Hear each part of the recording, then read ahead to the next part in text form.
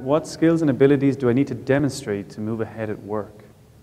Adaptability. If you're able to switch between, like I said, 5 different things at one time, that shows that you can handle just about anything. Talk to your supervisor, talk to them during your performance review, and if they're only giving you positive stuff in your performance review, ask for where you could improve it. Even if you're doing great, there's still those areas where I could do better here. But if you're dealing with outside clients, just being positive and respectful and having some kind of just general business etiquette that you'll need to develop as you deal with clients outside of your company, and it helps if you can develop those business etiquette skills and develop positive relationships with your clients. That really helps you not only with your clients and getting more work, but it helps you within your own company.